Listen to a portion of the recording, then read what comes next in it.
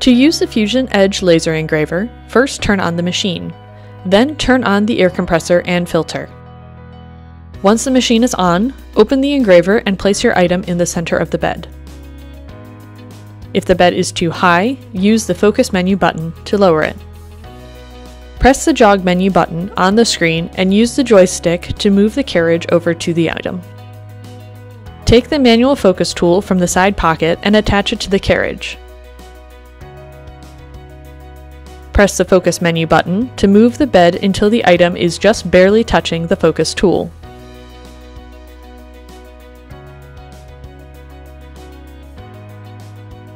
Put the focus tool away. Do not leave it on the carriage or you may break the tool. Press Reset. This will send the carriage back to the home position. Press Done on the screen. Close the machine. On the computer provided, plug in your USB drive and open Adobe Illustrator. Click Open and access your design from your USB drive. Click Open. Click File and then Print. Make sure the printer is the Epilog engraver. Then under Media Size, make sure the choice is Custom. Click Print. This opens the Epilog driver.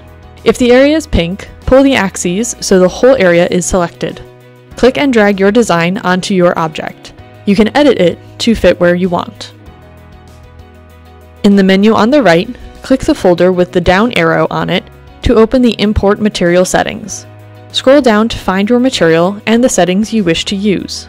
Click on those settings and then click Import. The settings are automatically updated. You can change the dithering pattern to your preference. Then change the engrave direction to bottom up for clean results.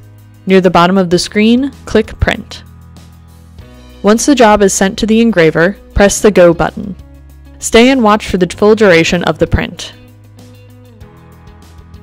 When finished, you can open the engraver and remove your object. Replace with another object, or continue to turning off the filter, air compressor, and laser engraver.